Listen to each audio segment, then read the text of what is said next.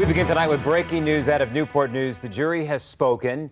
Adrian Lewis is guilty of first-degree murder of his wife, Shanitia Eure-Lewis, last year. This is a trial we have been covering for almost 2 weeks. News 3 reporter Ellen Ice gets us up to speed.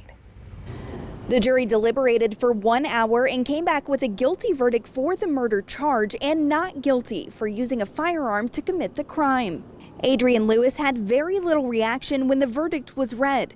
The trial lasted nearly 2 weeks, and the prosecution introduced over 100 pieces of evidence, to include surveillance video, phone calls, and text. They also called countless witnesses.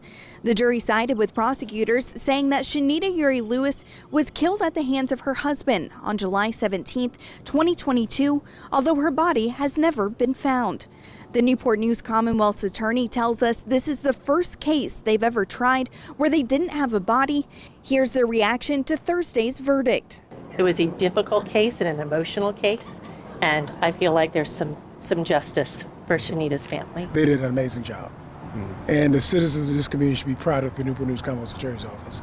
I just hope this family is able to find some peace as a result of what happened. Now, the family did decline to comment, as did the defense attorneys. Sentencing is scheduling for January 19th of next year.